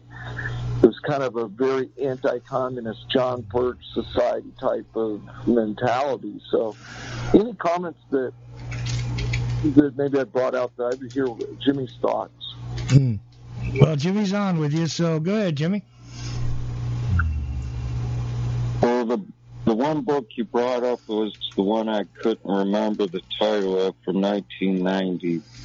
What can you remember? It's Len, I think, by Len something or another. Yeah, it was Silent Coup. I remember I read it when it came out. It was a long time ago. Silent Coup, the removal.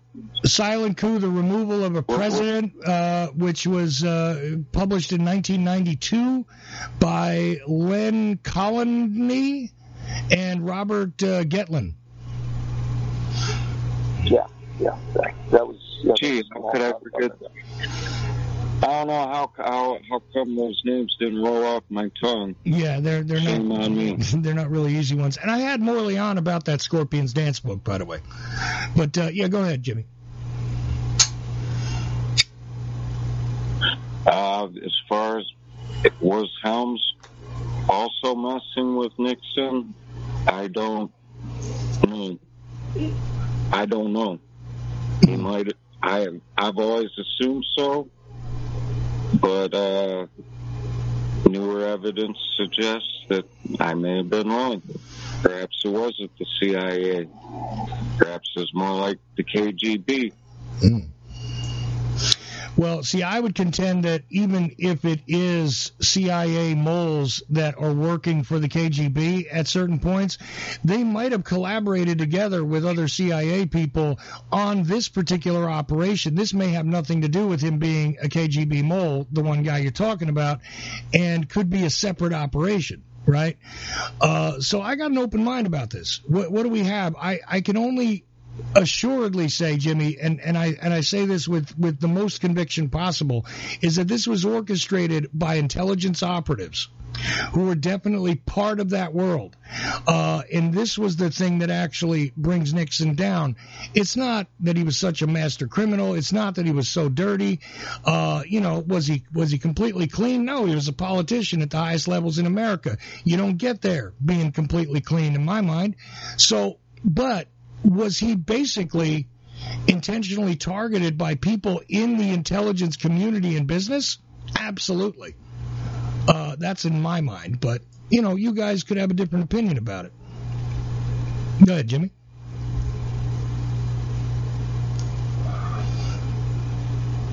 Can I? Yeah, go ahead, Danny. Go ahead, Danny. Yeah, go. I remember because my father, he was a businessman, and he was a conservative Republican. Nixon was who my household was all for. And I remember the Watergate hearings. I was pretty young. I watched enough until I wanted to go outside and play baseball.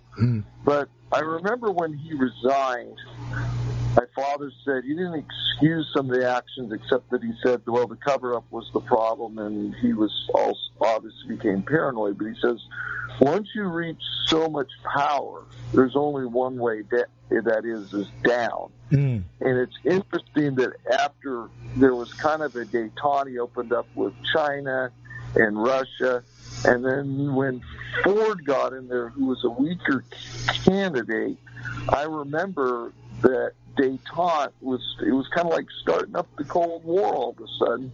But I thought it was very interesting what Mae Brussels, she was commenting about the Korean CIA, and I believe, correct me if I'm wrong, there was kind of a world anti-communist league. There was a lot of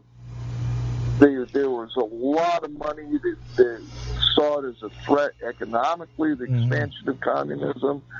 So I could see it if there was warm and fuzzy relations, that there would be some dirty tricks because I think Nixon's biggest problem is he kind of obstructed the justice, and he made absurd comments like, I remember was it Robert Frost? He goes, well, when the president does something that's not a crime, it was a weird time. But I remember the reflection only in America that you can remove a president, there wouldn't be a bloody revolution. I do remember those thoughts. Yeah, no, the Frost Nixon interview is profoundly interesting. We have another caller. I'm going to bring Jimmy and Danny back on to continue the Watergate discussion, but I want to give another caller a chance to get on. 609 area code looks like. You are live on the Ochelli Effect, so speak your mind. Whatever's on your mind, go for it. I'm an old friend of this show, and I consider Chuck Ochelli a dear friend of mine. And the whole reason I called in was to remind your listeners to go to Ochelli.com, scroll to the bottom of the homepage, and donate. Folks, we need people like Chuck Ochelli and his guests. Let's keep them going. Well, it's Regular Joe, by the way. That's a 6. Okay, that's not a 9. I thought it was a 908 area code. It's a 6. Never mind. We know who it is. Regular Joe. It is good to hear from you, brother. And we heard from you earlier in the week. I didn't know it was you calling in. Yeah, I ran into a crazy problem where I had to change my phone number, so I didn't know if I'd ever given you the new one or not, so you might want to save that one. You had not, so I better make a note of it. But I'll put it in your chat too, Jeff. Hey, I appreciate it. Thank you. And you put it in the chat on Skype. Don't give it to the world, because God knows who'll call you, man. Okay? Yeah. Anyway. And also, your guests are just great. BP, Jimmy, James, your caller Dave from California. It's just always good to tune in and hear the Ochelli Network still going. I've been trying to keep it going as long as I can. Been over 10 years now, and we're still counting, And I appreciate you and your contributions. Yeah, go ahead. Yeah, I've been listening and participating in it for 9 years now. Can you believe that? Has it been that many with you? I didn't realize that. 9 years. Yeah. I started messaging you and listening to your show back in 2015, I think. Yeah, I think I was on AFR at that time still, right? You sure were, yeah. Yeah. I found you through listening to Freeman Fly for the very first time I'd ever listened to him, and I heard the Greek, and the Greek promoted you, and I've been here ever since. There you go. So the Greek actually netted me one listener, and here he is. Which I love. But it's an interesting story, and going all the way back, I didn't realize it was that far back. I've come to think of you as sort of a fixture in my life. You're one of my friends.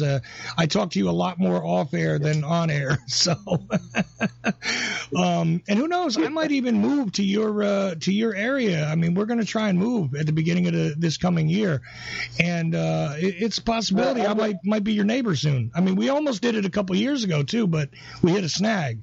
But the thing is, yeah, I might be a neighbor of yours coming up soon. That would be great, and I'm actually going to try to visit you before fall. I mean, so I set out to make the trip once, and I made it almost to Chattanooga, and I got really tired and turned around and came home. Well, look, man, I appreciate you. I thank you for calling in. I didn't know who I was interrupting those two talking with, but I'm glad. I'm actually glad it was you, and I appreciate you encouraging people to go ahead and hit the donate button. I wasn't even going to say anything tonight, but I do appreciate it because, as I brought up at the beginning, times are tough, and yeah, I'm taking in less, and everything costs more, just like it does for, everybody. So we're all in this together, man. And, yeah, I'd like to keep it going, but, I can't if I don't have help from you guys. It's that simple. So I appreciate it. I appreciate you, Joe. I appreciate all you guys listening. But is there anything you want to add before we go back to the Watergate discussion between these two? No, I'd rather just listen to those two go back and forth on the Watergate discussion, and I'll just bow out and be a listener as I began with the Ochelli Network. Thank you, man. I appreciate you. Regular Joe, everybody. And I would give you his Twitter handle, but I think he quit Twitter again recently. Yeah, he did. And there you go. So not a social media guy, but he's been along for this ride now for 9 years. Didn't realize that, but probably one of the longest lasting listeners, actually. 9 years. Damn. BP, when did you start listening to the show?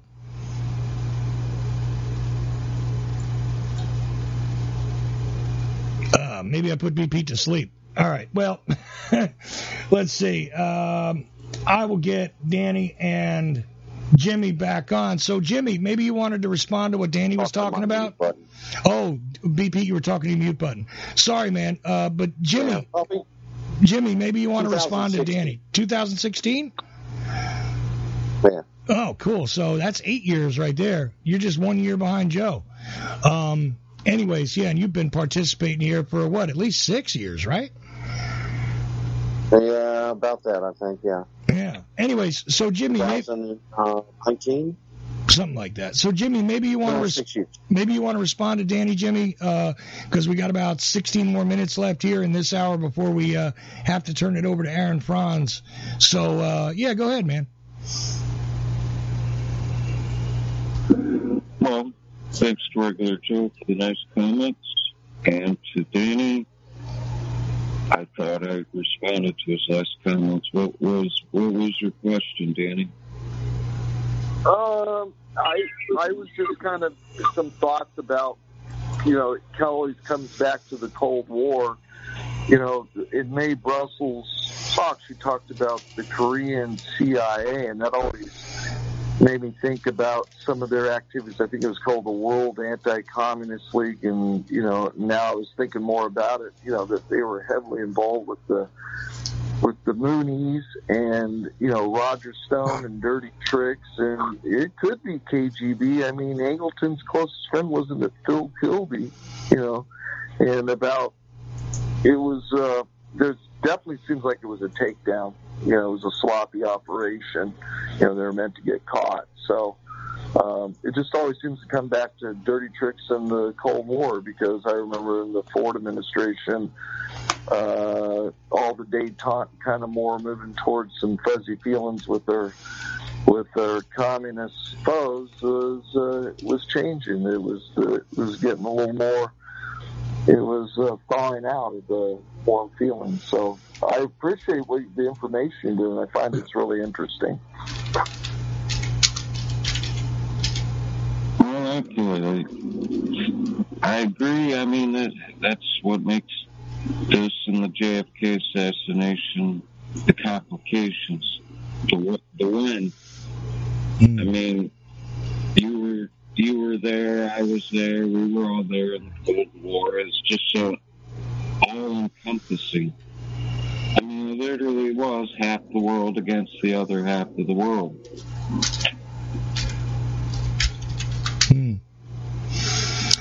And who was that other guy that was constantly running for president? I can't believe I'm blanking on his name. For many years, that was also kind of like really in the thick of things, but was always on the strange sort of outside of it.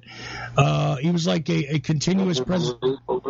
LaRouche, that's it. The LaRouche people were highly active at that time too, right? Yes. They were involved in a lot of crazy stuff. I remember,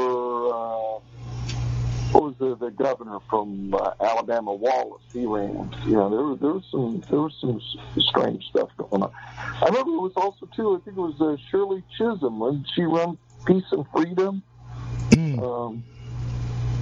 Well, LaRouche kind of on the. The LaRouche people still exist as an organization. I mean, a few years back, and now it's many years back, but seems real recent to me, I got accosted by LaRouche people outside of a post office in New Jersey for a minute, and they were just all about trying to get me to buy a $50 book about, how Barack Obama is a completely fabricated creation of the CIA and all that stuff. And meanwhile, support Lyndon LaRouche. And it was just wild. They had a card table set up outside of the post office in Forked River, New Jersey, which I found strange. There's an outreach program for you. But yeah, it was definitely a different time in the 70s. I mean, talk about, you were just talking about Kamala, not winning a primary and this and that. I mean, I hearken back always to Gerald Ford being the guy who wasn't elected president or vice president and wound up becoming president, right? It's like... Exactly. It happened. And it's weird. And meanwhile, I mean, I just kind of dropped Ford into the snitch for the FBI kind of, category because of his time on the Warren Commission. Remember, he was one of the 7 commissioners. Yeah, but interestingly, from what I've seen, did you see that bit I posted about James Jesus Angleton being such a prolific source for the FBI? They literally were saying that they might have to open up another wing. No, I don't think I saw that piece. Well, that's pretty pertinent. I mean, this is internal FBI documents. They said he just constantly gives us so much information. There's no point of even giving him a fake name, this and that. He's already our source. Yeah, no, look, if you got that... He's given us, as they put it, voluminous information. Voluminous so information. My question was, sure, was it true, or was it fake, or was it... What was he doing? See, there's the problem with Angleton, because sometimes he fabricated things in order to create a response, right? So, I mean, this is the issue with counterintelligence. Sometimes you create stuff in order to elicit a response from an opponent, even. It's a weird world you get into.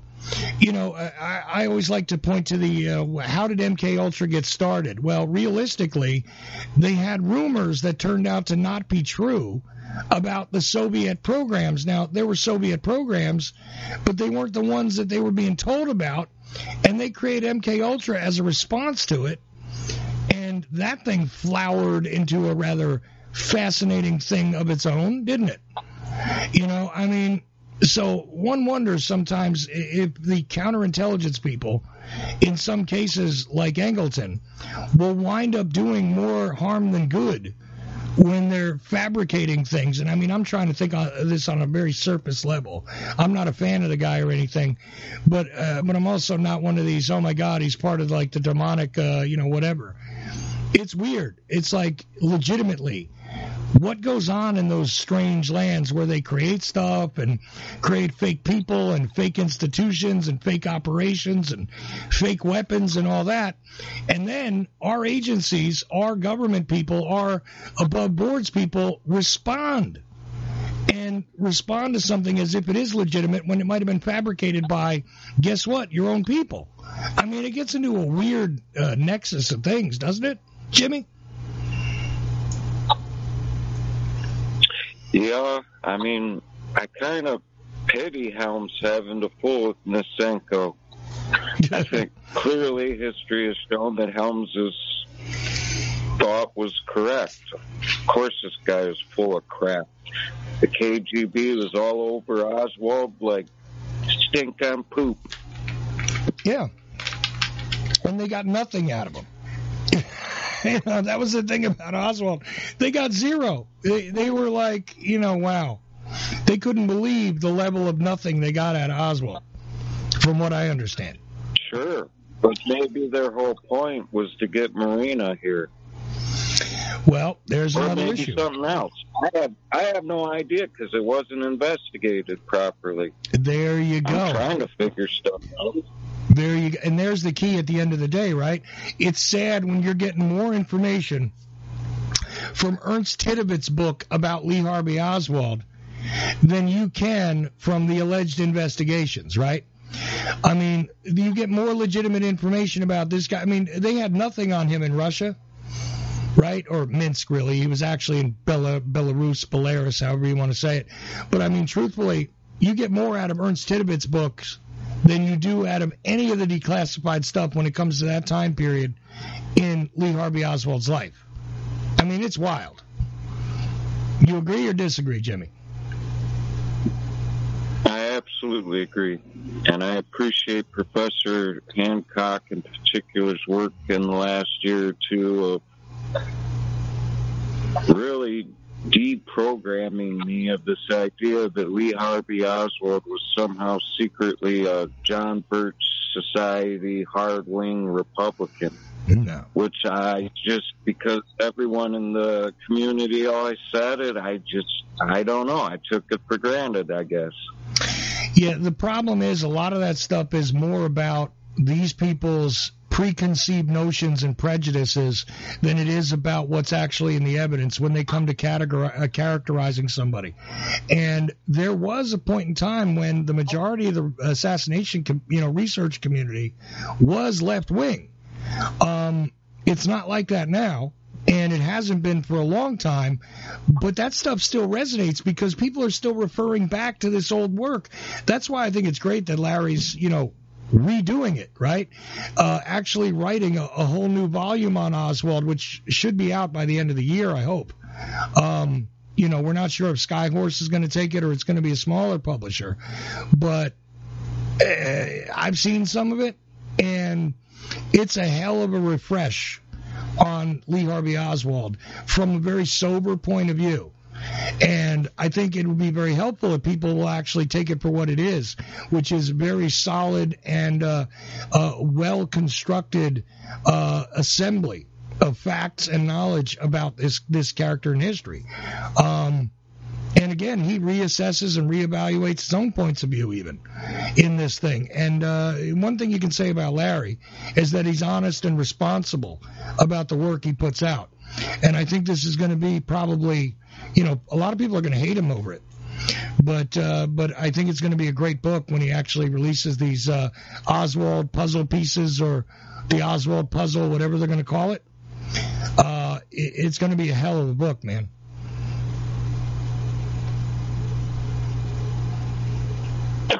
Yep. So, I appreciate him a lot. Absolutely. And just through his talks on this very show, this is kind of what helped me. I was like, doggone it, you know what? This may sound crazy, but I think Lee Harvey Oswald was actually pretty darned liberal. In some ways. In some ways he was. A mixed bag, like most people that are sane really are, where you don't get, absolutely lockstep with the prescribed whatever. You got a mixed bag here. He was a guy who was not happy with the way the system treated him. And if you think about his early experiences in life, go ahead.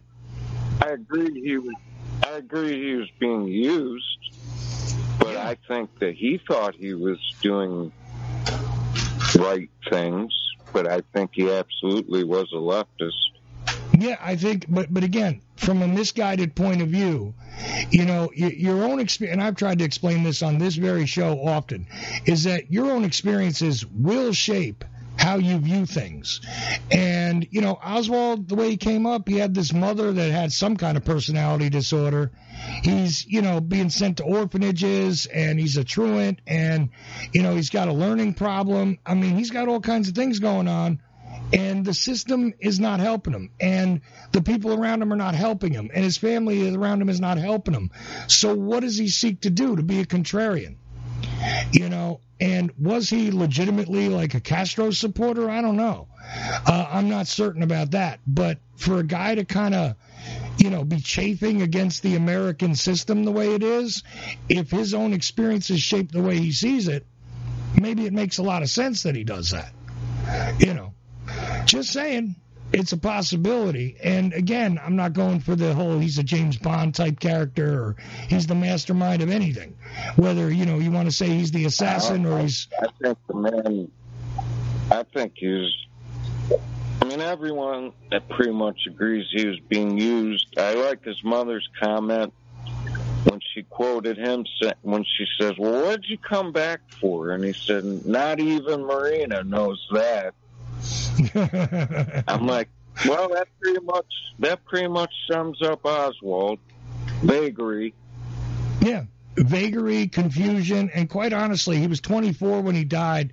So was he fully matured even in his ideas, his orientation, his person in general? No. He was 24 years old when he got that gut shot in the basement there at the Dallas, public safety building. So Dude, if you're 24 years old, you still got a lot to learn, and you might have a couple of chips on your shoulder. Maybe that was him, and maybe that's all it was, and somebody used him. Now we need to figure out why. But as it goes, we should be honest about the character he was, as opposed to trying to build him into something or, writing fan fiction about lost romances. Anyways, I'm going to go ahead and close out, Danny, with you. Give Jimmy James a final word, and then give BP a final word, and then, quite frankly, we're going to be on to the age of transition. So, Danny, thanks for calling in. Regular Joe, thanks for calling in. Jimmy James, as always, thank you. But go ahead and drop a final word on us, and then I'll turn it over to BP to close out the show. Thanks for all the other callers. Peace out. There you go, short and sweet from the one and only Jimmy James. And next week I'll give you an update on his fan club. So, because I did make contact, but I haven't gotten resolutions on my questions. So I'll give you the update next week on Jimmy James's fan club on Facebook. Pete, go ahead, my friend. What do you think of this week's rather dynamic show? Well, I hate it's over. It flies by fast once we get going. I just want to say I appreciate everybody that called in, Regular Joe and Danny and Jimmy James, and glad we could have this discussion. Remind everybody again, just like Regular Joe did, go to Ochelli.com and hit the donate button and support your local food bank. See if you can do something to help your neighbors out. Other than that, I'm glad we got another week in and looking forward to next week doing it again. There you go. And I concur with everything my co-host said, but also want to tell you guys that I appreciate you, and I do mean you guys in the chat room, you guys just listening to us on the phones, whatever else. If you go to the live chat at Ochelli.com, Face Shifter, the man over there, keeping it alive all the time. Next up is Aaron Franz in the Age of Transitions on Ochelli.com radio. And this weekend, I'm definitely going to have to do some DJ shows because I got some new short attention span DJ theater tracks to roll out.